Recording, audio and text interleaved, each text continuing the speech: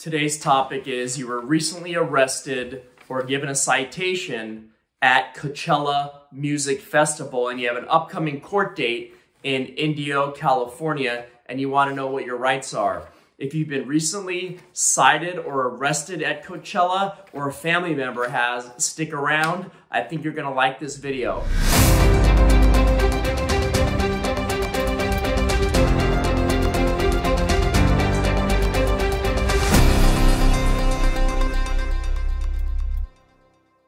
My name is Dodd. I've been a criminal defense attorney here in San Diego County for the past 18 years. Now it's that time of year where we get a lot of cases from Coachella.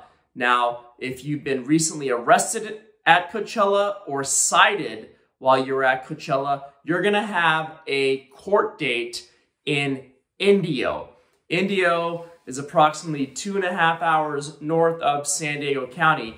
But my firm handles these cases every single year. We get tons of them. Now, the Coachella Music Festival just started back up this year. It hasn't been going since 2019 because of COVID. It just happened again this past week, and there was over 120 arrests that happened this past week. Now, the arrest for drug sales at Coachella will result in you being taken into custody and having to bail out most likely. However, if you were caught for just simple possession, they're going to give you a citation with a promise to appear. Now, the typical cases we see are possession of prescription pills without a valid prescription, possession of Xanax, possession of Oxycontin.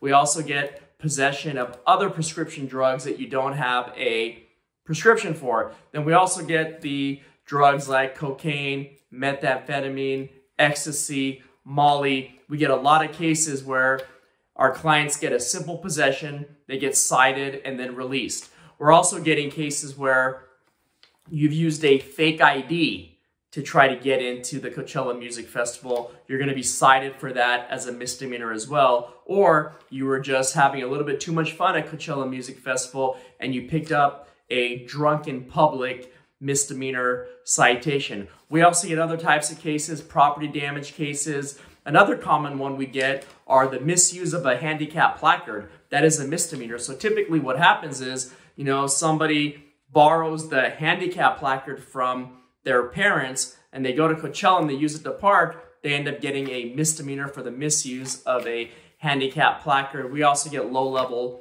vandalism cases. Now, this video, I'm only going to talk to you about a misdemeanor possession case. Now, if you've been cited for a misdemeanor possession and you have court coming up in Indio and you have no prior criminal record, do not think your life is over. There are many options that we have for a misdemeanor case in Indio as a result of you being cited at the Coachella Music Festival.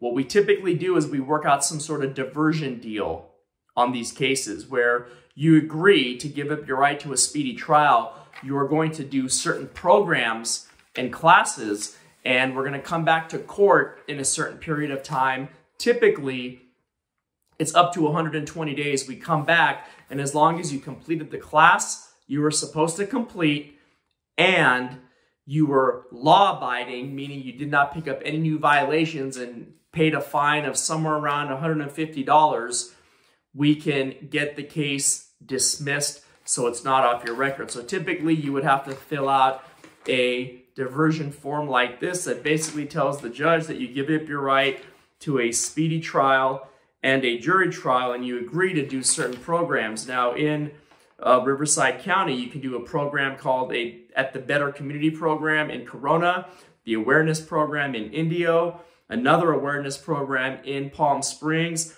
There's one at the Riverside County Blythe DUI program. There's also one at Anderson and Associates Counseling Services and the High Road program in Riverside. So there are several programs where you can do this class, and typically it's a one-day class that the judge and prosecutor will want you to do. And if you do that, we can get your case dismissed. So if you've recently been arrested, I'm very sorry to hear. I know you're going through a very stressful time and you think your life is over.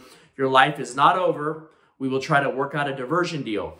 please give me a call at the number below. We handle these cases all the time. We have handled tons of these cases in the past 18 years. Give us a call. We will handle the case. Have a great day.